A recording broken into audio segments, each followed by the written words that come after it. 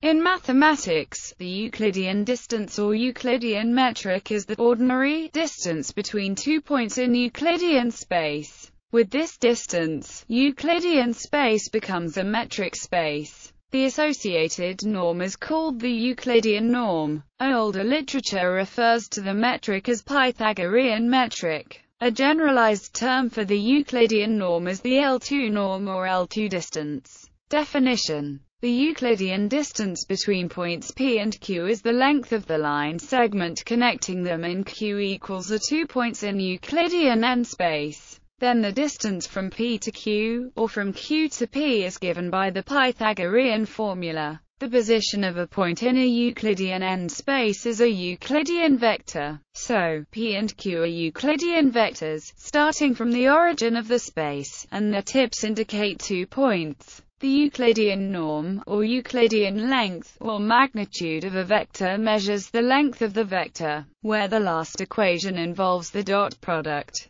A vector can be described as a directed line segment from the origin of the Euclidean space to a point in that space. If we consider that its length is actually the distance from its tail to its tip, it becomes clear that the Euclidean norm of a vector is just a special case of Euclidean distance. The Euclidean distance between its tail and its tip. The distance between points P and Q may have a direction, so it may be represented by another vector, given by in a three-dimensional space. This is an arrow from P to Q, which can be also regarded as the position of Q relative to P. It may be also called a displacement vector if P and Q represent two positions of the same point at two successive instants of time. The Euclidean distance between P and Q is just the Euclidean length of this distance vector, which is equivalent to equation 1, and also to 1 dimension in 1 dimension. The distance between 2 points on the real line is the absolute value of their numerical difference.